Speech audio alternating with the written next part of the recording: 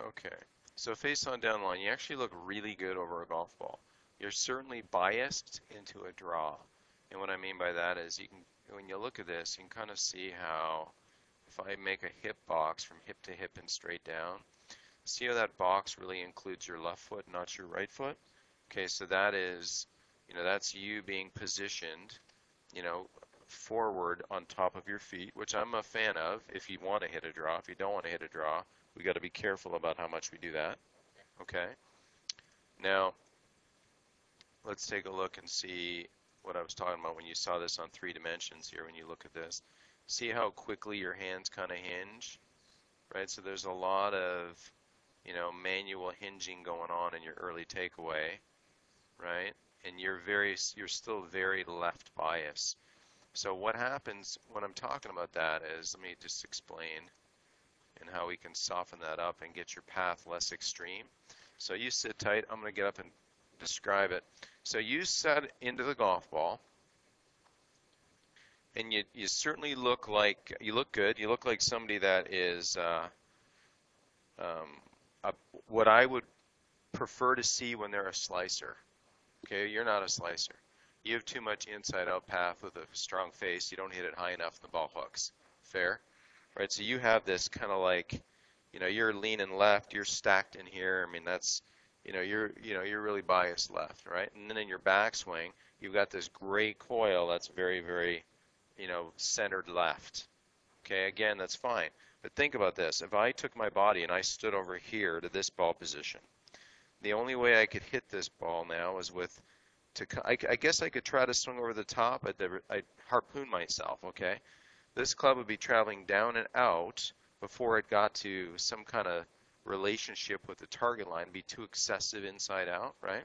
Okay, so when you settle into a golf ball, we can manage the club's path a couple of ways.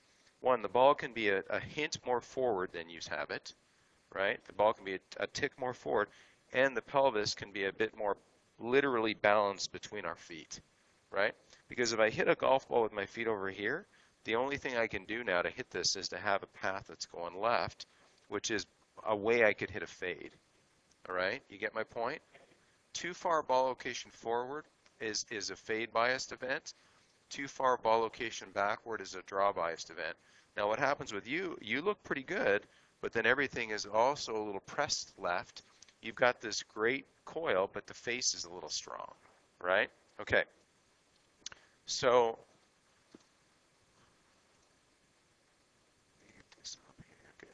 things I'm looking for you, okay?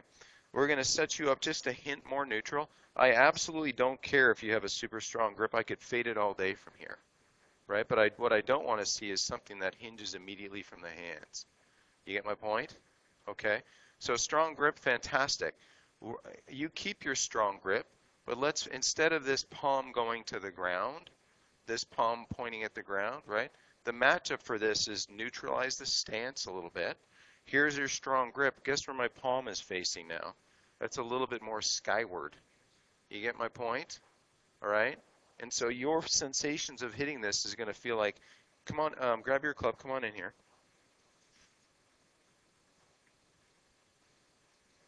Okay. George Knudson used to joke, he'd say ball location left nut. Okay, so just left to center. Okay. Yeah. Okay, so your grip's fantastic, right? Now you hold on to the club for a second. Now I'm going to help you into a backswing. Ready? There's your palm. Let's take this back feeling a little bit more palm up, right? And it's not something that's going to be immediately hinged this way. In fact, the takeaway, watch how we're going to take this club away, and I'll walk you through this routine. You stay there for a sec. I won't swing. I won't kill you. What do you notice about my feet? Yeah, what are my feet doing? There's a readiness and athleticism back and forth. You with me? Good. So nobody's static over a golf ball where we pick it up with the hands. There's a sense of getting over a golf ball with a sense of pressure back and forth, like a shortstop ready, like a linebacker ready, like a tennis player waiting on a serve. The same kind of readiness in the feet of any good athlete. Now, instead of picking this club up, taking a strong grip, shutting the face down, what I want you to do is let's feel these heel taps, light knee flexes, okay, corresponding with these heel taps. Then the takeaway, my friend, I want to feel like this right palm of yours could catch a raindrop here in the backswing. You with me? So it's heel taps, watch my right foot, catch raindrops, okay? The face is going to change a ton. You get my point? And I need it to, right? So we're going to do a couple things. We're going to neutralize your setup position a bit so you're not so pressed forward, right? Because you're not trying to learn how to draw. You're too extreme. Take your pelvis, kind of gently put it between your feet, right? Not so pressy forward, all right? And then the backswing, let's hit or miss one, but let's feel like we feel. Go ahead and set up to the ball. Readiness in the feet, fantastic. Club's a sliver off the ground, because if it's off the ground, pretty good chance. This is off the ground, by the way. That millimeter's off the ground. Now in the backswing, there we go. Long right arm with a palm skyward. Good. Go ahead and hit one or miss one for me. Go for it. Good. Okay. Let's take a quick look at that. Now I know that's not at speed for you yet.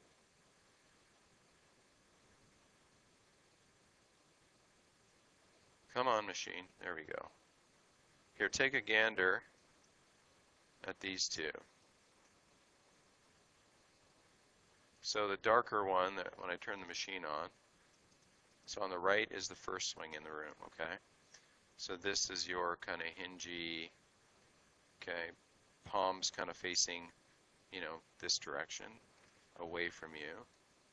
Face is pointed, you know, very extreme and down, okay? Here I'm trying to get, there we go. Right arm staying a lot longer, you see what I mean? Not near as hinged downward. Okay, excellent. Okay, excellent. Okay, yeah, this is way better. This is way better. You get my point? Okay.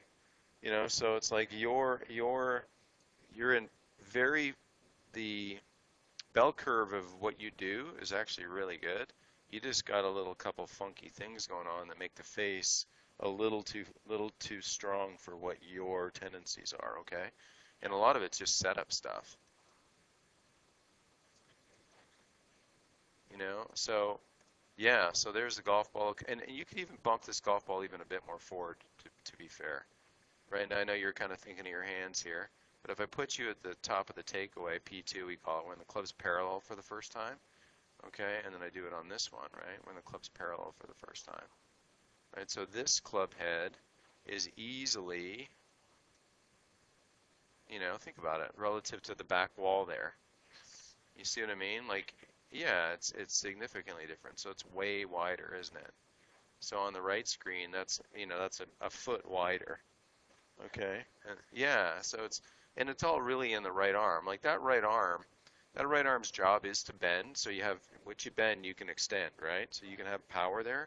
But you just have too much of a handsy early move that, you know, because this is quite good. Now here again, you gotta, you know, you move like a dude who's 19, never mind 60 or whatever you are, okay? So, but see your bias of being too far a little bit ahead of things, right? So that's going to kick the path too much inside out because honestly, if I put a line up here, I'd pretty much see, you know, you're ahead of things. Here, it's a little better, right? But I don't want you getting way, way, way ahead of it. It's really not much better, actually. Okay, so when this happens, guess what you're going to do? You're going to fight to get flippy.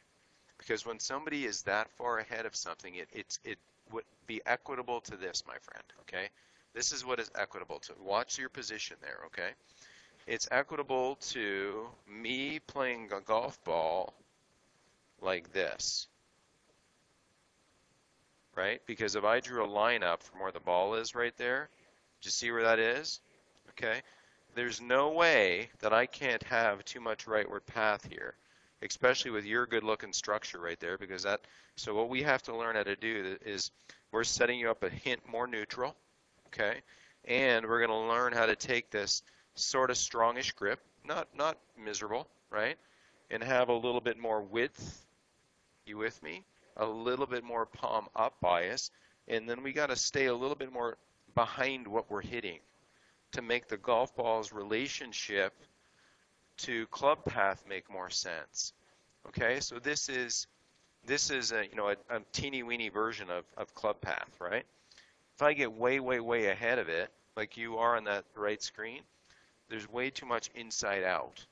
If we neutralize things, now we want the low point of the swing to be a sliver ahead of the golf ball, but we don't want it to be extreme, right? And then we don't want to be that wide open face person that has to back out of it and back up to try to square the face either, which you aren't. You're a strong face, okay? So you see how you got a little out of balance? Okay, so come on up here. Right, so get your pelvis a little bit more between your feet, less forward. Okay, good. Clubs off the ground. Feel like you can just not really rest it there. Okay. Now you're gonna do me a favor and miss one for me or hit one for me. But the feel is gonna be, go ahead and set up to the ball, club off the ground, right? Don't bump into my club hit, this grip here on your through swing, if you will. Right? Go ahead and miss one or hit one for me. Yeah. A wide right arm, face feels skyward, palm feels skyward. Good. Good. Well, I guarantee I didn't go left. Okay, it may have drew some. You get my point? Well, I'm sure it stayed, I had a stick up on your ear. But you can do this on your own pretty easy. So even like on the right, you look fantastic. I mean, that's a gorgeous looking setup position with a fractionally stronger grip than normal, but nothing that's crazy. Okay. I'm trying to get you to feel, again, nice pivot. I'm trying to get you to feel, yeah, that's way better. Right? So that relationship of path is going to be way better than somebody that gets way ahead of it. Okay? Because when you get way ahead of it, it does two things. It puts an extreme inside-out relationship potential on the golf ball, and then it tells your hands to not hit it way out to the right and rolls your hands too much. So there's a reaction there that unfortunately we don't want to deal with, right? So there's a wider. It could be wider. That club face is very manageable, okay?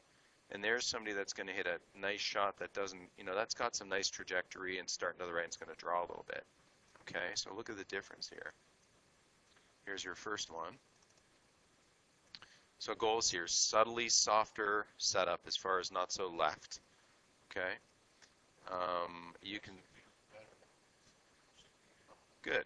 Your first swing here, you see how much hand-inspired behavior this is to P2. Now and then we're working to feel wider, and that looks much better, doesn't it?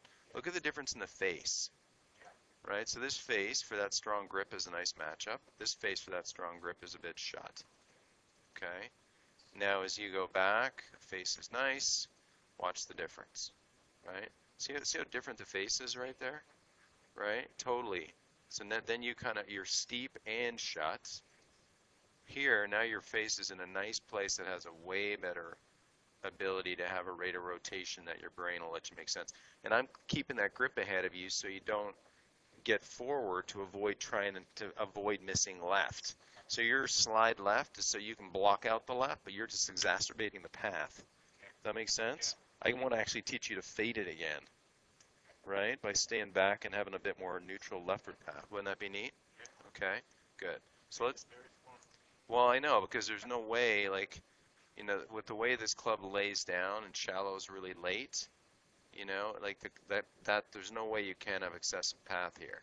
And then you're ahead of things, right? So there's a very inside-out delivery. So any kind of square face, the ball's going to go low left, right? So this face is just so much better path, and we're just going to work on, kind of teaching you how to fade it again by being a little softer with setup and not getting way ahead of it. Make sense? Good.